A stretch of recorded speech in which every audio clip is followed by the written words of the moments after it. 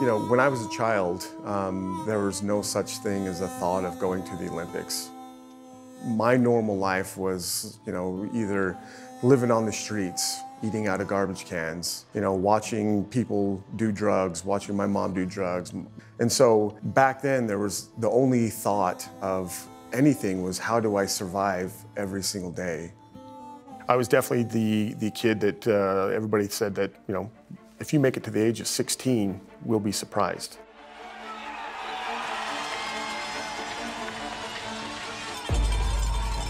I feel 100% confident saying that sports saved my life.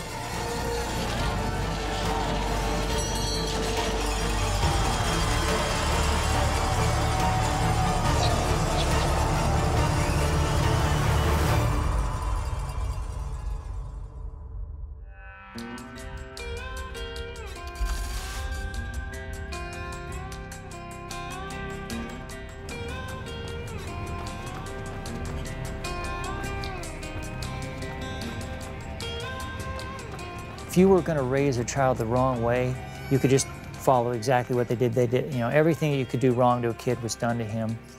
It's almost too much to believe that somebody had gone through that and come out of it as well as he had. He was only probably 16, 17-year-old boy, and you could see, wow, this kid is really something special.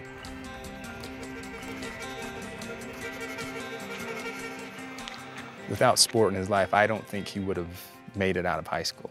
He would have been on the streets.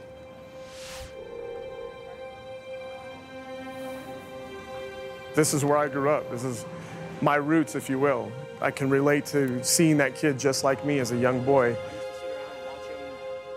Most kids are playing games and videos and running around the neighborhood. And, you know, I'm sitting in a room or on the streets watching my parents shoot up drugs.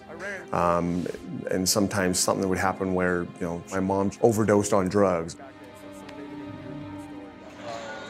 It was pretty desperate in that he learned to be very resilient living on the street. There were times that he would dig through the trash cans to find food. He didn't really even know how to go to school. I mean, you're talking about basics here that most kids grow up with from the time they start at 4 or 5.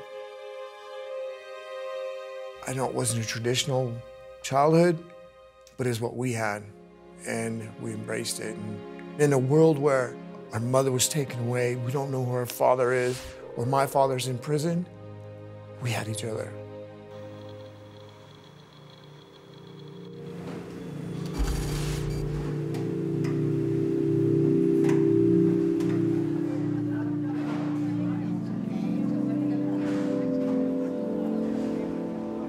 There was always a constant thing where something happened and I was either taken away, going to a foster home, or trying to stay with my grandma for a little bit of time.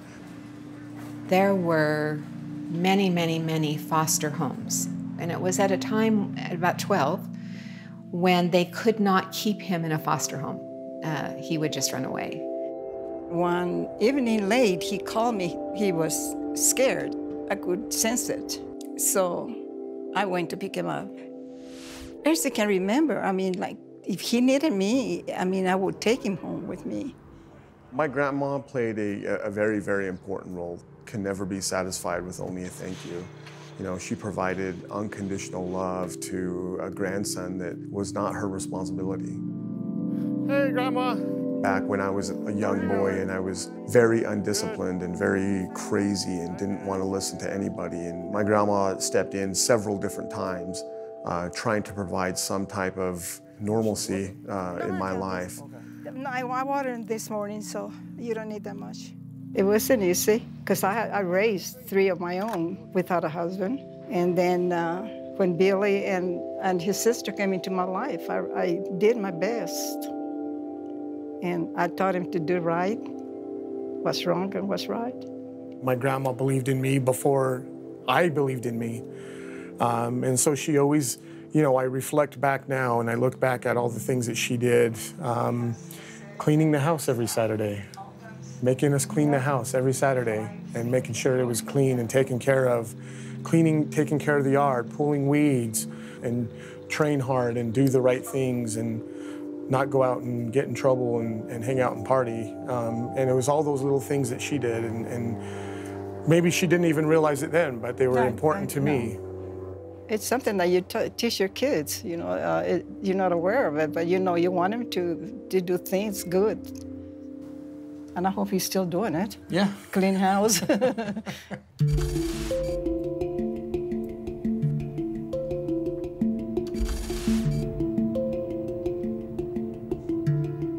We were together in 8th grade, 9th grade, 10th grade, 11th, 12th, then in college also. So I think our relationship kind of just went and grew as we grew older.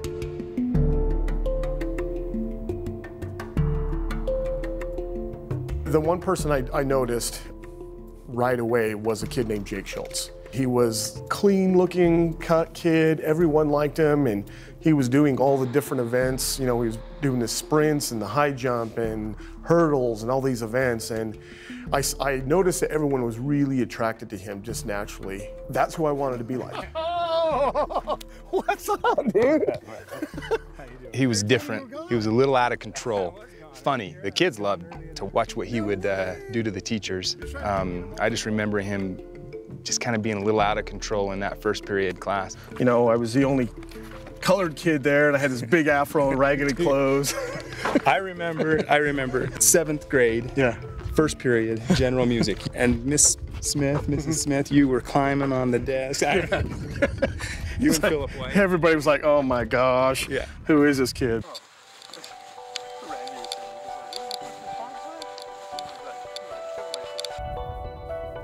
In 7th grade, it was like the second day of track practice, and he was mouthing off to the coach, and the coach kicked him off the team. So 7th grade, he got kicked off the track team. I thought that was a really important time because a lot of kids would have used that as their justification to act out, but he didn't. He went through school another year and then tried out again when he made the teams. As we grew, the focus started to narrow, and he started to feel that he could do something great. It was a perfect fit for me. Gave me an opportunity to finally find something that I could be passionate about and start setting goals and just enjoy doing. And basically taking like what I was good at as a stray kid and putting it to something that's more positive and beneficial in sports. I was covering a high school track meet. It was probably 1989, and he was, I believe, a junior in high school that year. And he was named the outstanding athlete of the track meet. He won 3 or 4 events, and his team won the team championship. It kind of made a connection with him that day and kind of followed his career ever since then. He needed to have something else in his life, you know, in sports, satisfied that desire, I guess.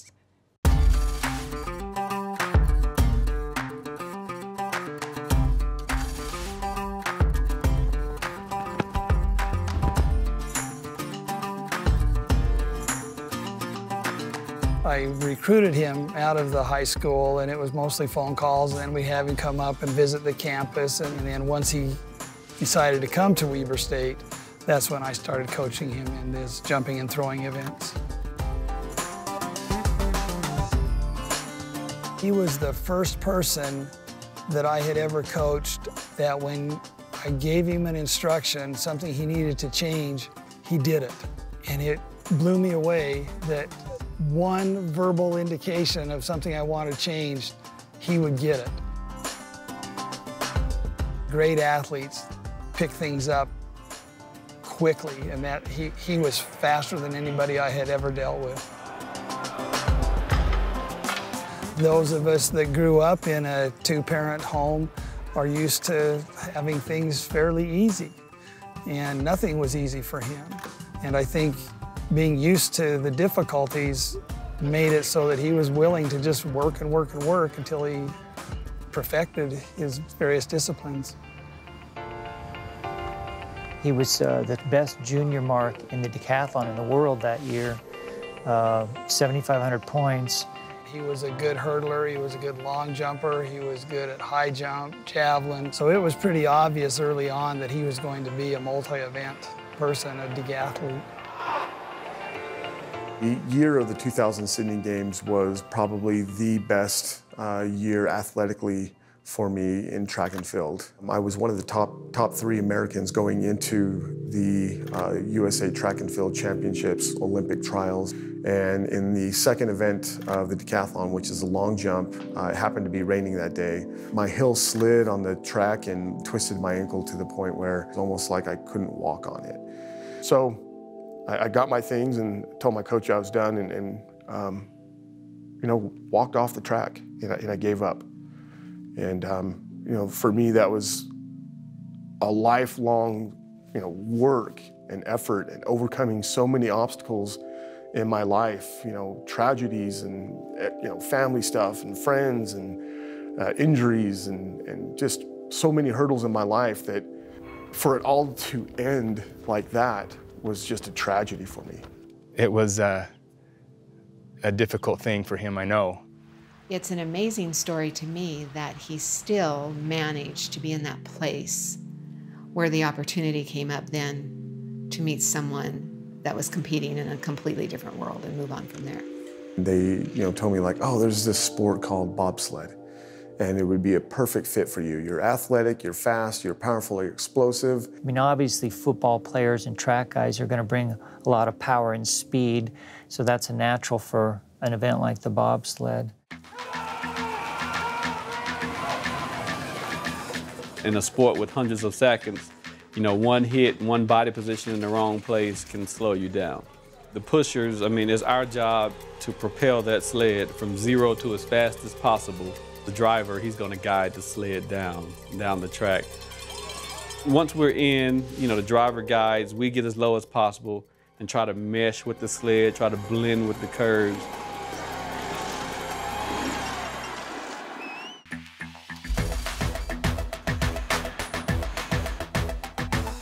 His hip muscles, his leg muscles, his shoulder muscles, those were really playing into him being able to push the sled. And he was a great worker in the weight room. And so he could focus more on the lifts and building the strength where he needed it to only push. At the time, the Winter Olympics here in Salt Lake City, it was only a year and 3 months away. So what I started doing is, you know, everything and all my focus that I put into track and field and to make the Sydney Olympic Games, and it's now going to be an Olympian in the sport of bobsled. We have, what, 20 or so athletes, you know, several different sleds trying to vie for a spot on the Olympic team. Bill was on one of the other sleds. We knew he was a good athlete, but he wasn't a member of our team. Randy Jones was the man. I'll be honest, it was a little intimidating because not only was he the man, but he was on the team. When we had to pick another member, we had a choice of about 3 athletes to choose from, and we all said Bill would probably be the best for our team. My whole life dreams of being an Olympian are like all starting to come to fruition. So having that opportunity to possibly punch my ticket to the Olympic Games was unbelievable. Ladies and gentlemen, welcome to the opening ceremony of the 19th Olympic Winter Games. Olympics, it's such a huge event. You just feel this energy that you cannot get from anywhere else.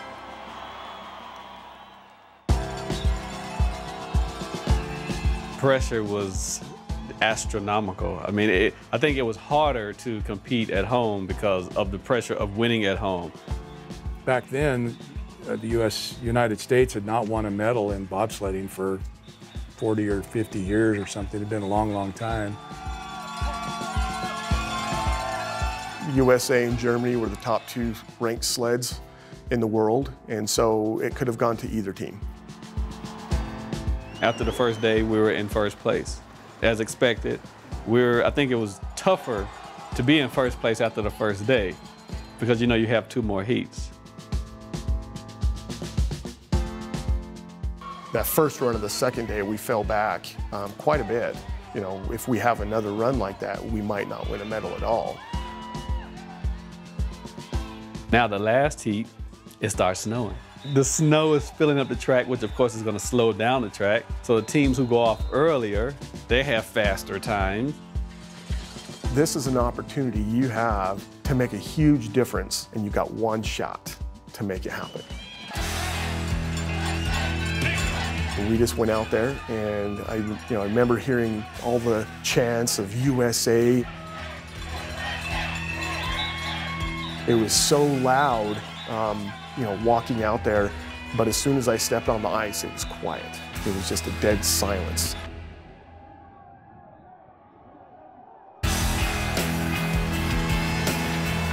Boom, we start.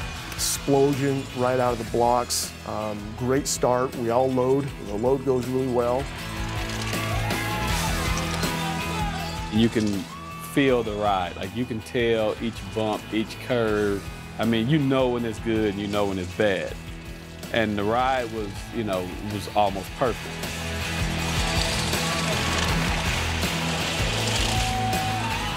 And we get done and we felt like we had a good ride, and you can't see what's going on yet, and all of a sudden you see the time go up, and boom, at that point in time we were in first place, and so that guaranteed us at least an Olympic medal.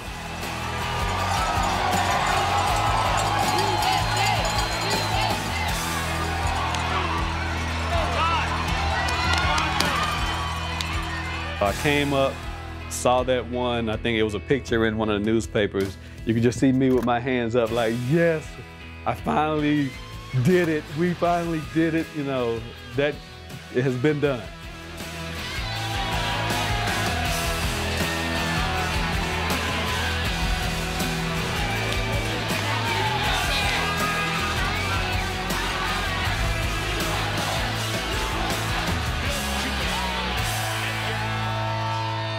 I'm happy I was there, because I lived his dream.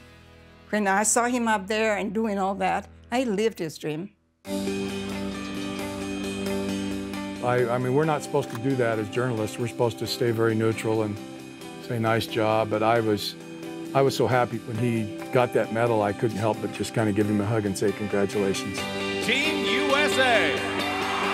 So when he was up on that stage winning the silver medal, I was in the state penitentiary. I remember looking up on that screen and seeing my handsome little brother and thinking, it's like having a part of me free. I was thinking at that time when he was up there, when he was a little boy, when he was going to school, all that came to my mind. So all that is in my heart. The feeling of such satisfaction, overwhelmed with joy and happiness, is the best way I could possibly describe that. It's always been an interesting thing. I've never been able to perfectly describe what that moment feels like to anybody, because it's a feeling that you only get maybe once in a lifetime, if ever.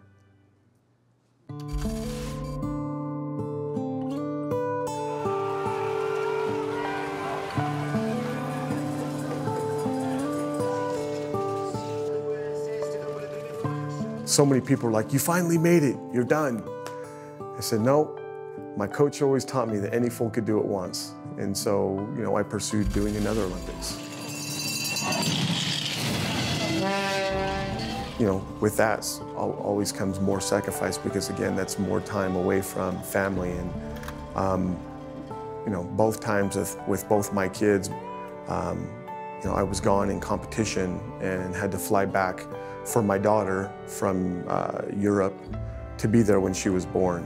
And was there for a week, and then I left for 4 months.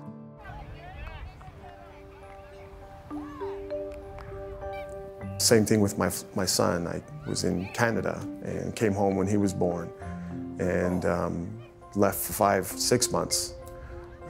So it's great to say that I accomplished so much, and which I did, but also there's a lot of the sacrifices that come along with that, and relationships are one of them. Everything you do, there's always a price to pay, and for everyone I think it's different.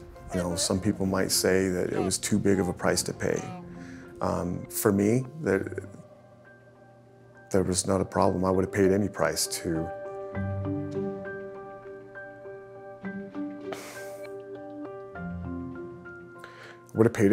make it to the Olympic Games, because it changed my life forever.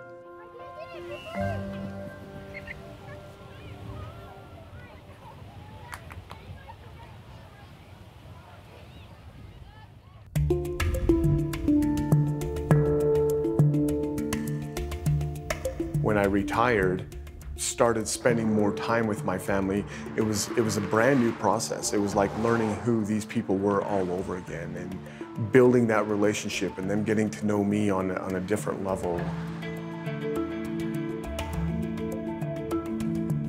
This morning I'm heading out to Phoenix, Arizona to go and visit my mom, and she has lived there for about 14 years, so I don't get a lot of opportunities to come visit her.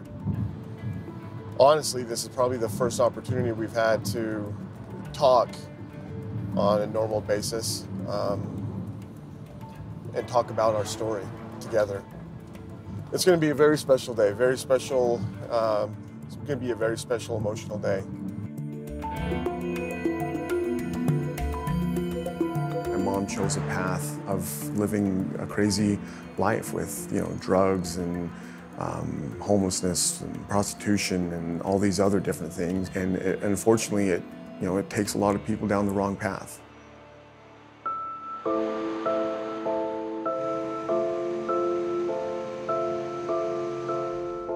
It's the only picture I have, the one and only. I don't have any other pictures of my mom and I together, and it's very special because I have no pictures also from when I was a baby. And so I've always had this picture with me, and I always keep it close.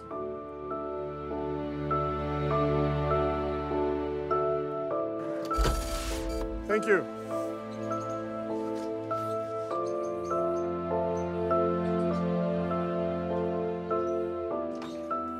Hello, how are you? I'm fine. Good, you are? I'm Liliana. Liliana, finally, nice to meet you. Nice to meet you. You're gonna see your mom? I'm gonna see my mom. Sure, she's so excited to see you. Wow. Hi, son.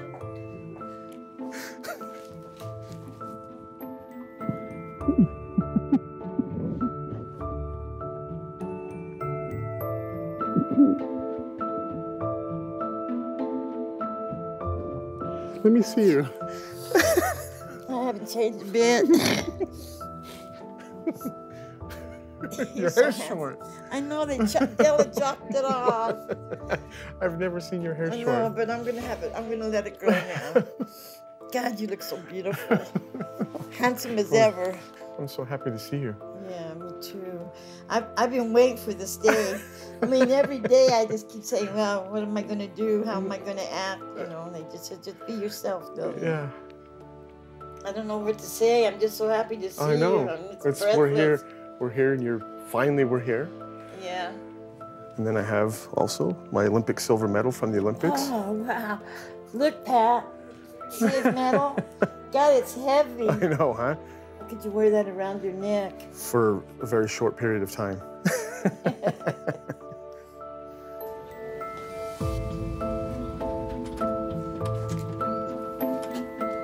When I'm down and out, I can come out here and think about things, you know, try to remember things that I used to do and what I used to do with my kids, and, you know, and I hope and pray that my kids have learned to forgive me, because that's very important to me.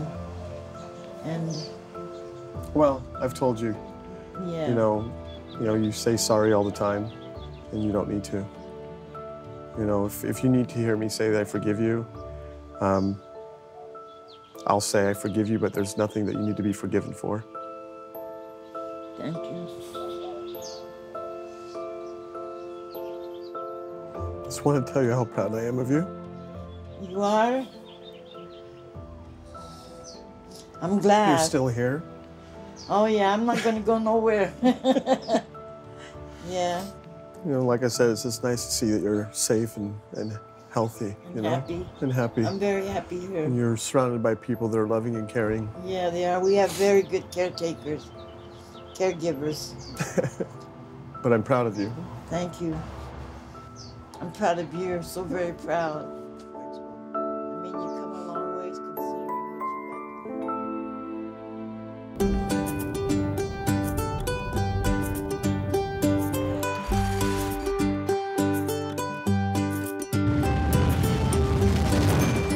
Most people are like, you know, you're a bad person, you're a troublemaker, and you're never going to amount to anything. And so for me to go from that to, you know, the Olympic Games, not only once, but 3 times, win an Olympic medal, you know, that was against all odds. Congratulations. At the end of it all, instead of acting like the victim and being bitter and mean and tough, and he's a nice guy. Why did you get so fast? How did you become so fast? I mean, maybe he was running from something, running to something. As time goes by and you see what this little boy became, then you say, I did a good job. I'm very proud of Bill. I think that what he's accomplished, it helps everyone. There's no big prize at the end of that trail, you know, for most Olympians. There's not a multi-million-dollar contract. What motivated me was getting away from that lifestyle, and I wanted my kids to be able to look up to their dad and say, oh, you know, my dad actually did something special.